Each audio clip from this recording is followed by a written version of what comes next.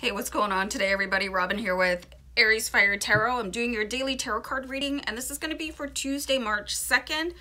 And I decided to start using the Starman Tarot card deck for Tuesdays. Yeah, I just felt like the Fairy Tarot just wasn't giving me enough. Anyway, this is what we're doing. Hope you guys are doing great, and thanks for being here. Yeah, I'm just going to jump right in. I did a huge preamble yesterday, and I guess I'm having some residual guilt. So we'll just get right into your reading. Hope you guys are doing fabulous as always. So Starman Tarot, one of my favorite decks here, inspired by David Bowie.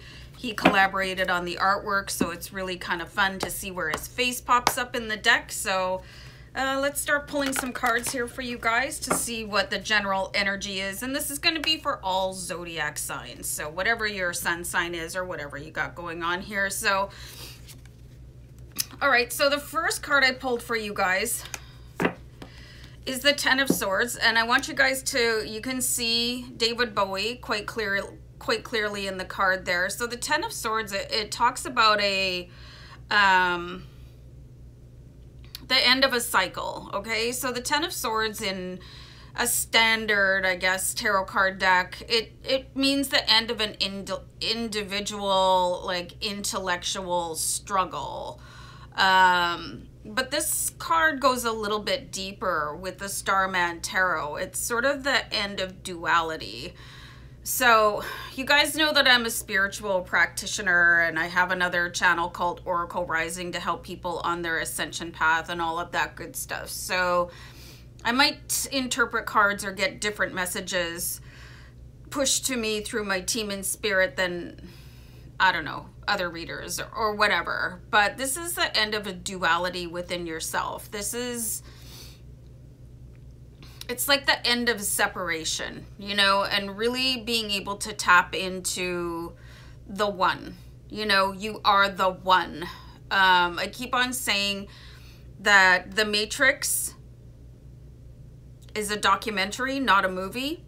And they keep on calling Neo the one. And everyone is the one. Okay, so there is an end of separation value.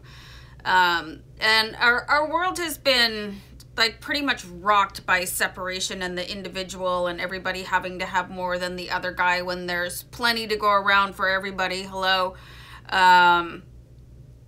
So there's that separation and marking your ascension path and just starting to see the world in a different way here. And there's probably going to be some sort of experience that might trigger that for you. I'll see if I can bring you down to the cards a little bit more.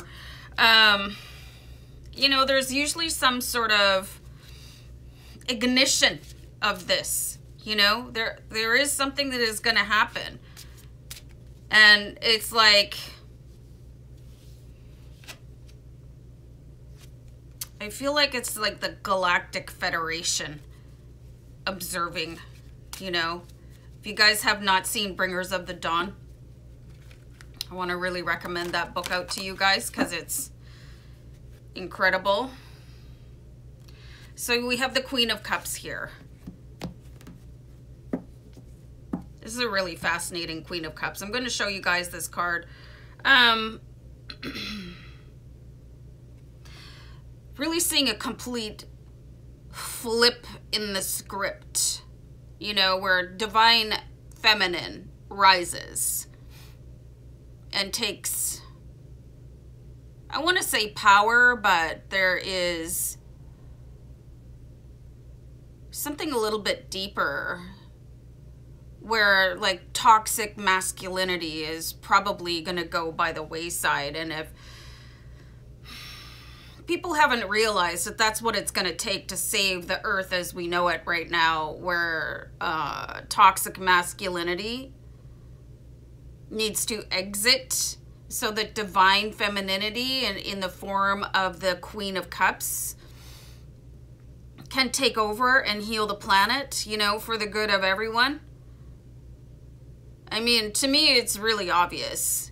And we're starting to see stuff like this in government structures where women are coming into power, and you can agree with me or not, but I mean, we need a softer touch to run the world. You know, we've got way too much catastrophe going on. So I am kind of seeing this. And you guys could start to understand this and start promoting this and really start to embrace your divine feminine as your duality mindset fades away with the 10 of Swords. So this is kind of a deep reading. It might not be for everybody, but you know, I can't help that. But you know what I mean? If you are really searching for answers and you're having the winter of your discontent where things just, this can't be it. Like, and what are we doing? You know, what is happening on the planet and why is this acceptable?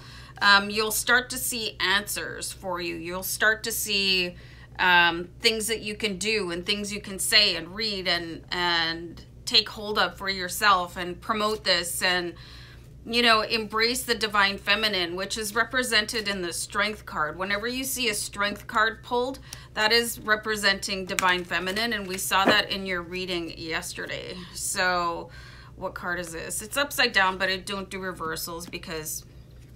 So anyway, you guys, I find this really quite compelling because we pulled the Starman here. So the Starman card is the Magician card in other decks. But what I was saying before, when I was looking at the 10 of Swords, is that I really see an impression of the Galactic Federation coming through here in the face of David Bowie. So I find that really interesting that the Starman card would appear. I mean, it's not totally crazy that it appeared because this is a Starman tarot card deck, but you know, there's a deeper message in this deck that I think is being lost on, I don't know, lots of people, but that's what I'm here for, to help you guys interpret it. So the Starman is coming in for you guys, and there's something really interesting I'm doing on my other channel. I'm just starting to do a series on different types of starseeds. So you guys could be waking up to the fact that you are, in fact, a starseed or a light worker or an empath or somebody that was sent here as a healer by the Galactic Federation in order to encourage the rise of the divine feminine and to start really promoting your healing powers here with the Queen of Cups. This is really interesting what I'm seeing here for you guys. Could be a really eye-opening day or week or year for you guys where things are like, why are they like this? Where you're just really starting to think, you know, and starting to notice the glitches in the matrix. I need to write that down. Okay, so let's carry on. And maybe this is freaking you out a little bit, but I mean... it's time to wake up to your healing powers, you guys, and join the rest of us.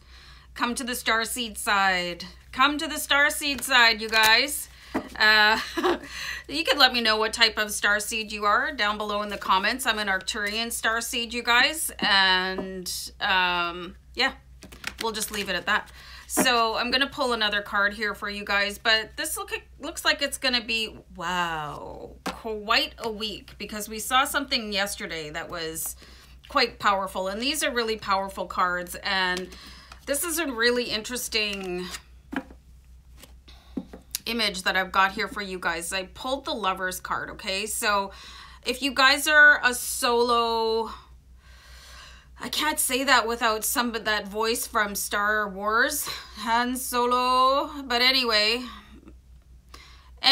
so you guys could be meeting somebody that is finally on the exact same wavelength of ascension path, of spirituality, of awakening that you guys are on. It could really amplify the work that you do as far as manifestation. We saw the Three of Pentacles in your reading yesterday, so this indicates that you are going to be amplified. This Lovers card, if you're in a relationship currently, it could get to a point where you guys are really starting to understand each other in a deeper way. But for those of you who are single, I mean, the Lovers card is saying, hello, you know, your twin flame is coming in, and this is a really good indication that you can expect that person to arrive pretty soon, and it's because you're starting to crack open. And for many of you, you could be cracking open as a starseed, and we can't get enough of them right now. So if you are a starseed, welcome here, and definitely check out my other channel, Oracle Rising. All right, I'm gonna go. I have wicked heartburn again today, you guys. So I'm gonna peace out and I'll talk to you guys later. Bye for now. Bye.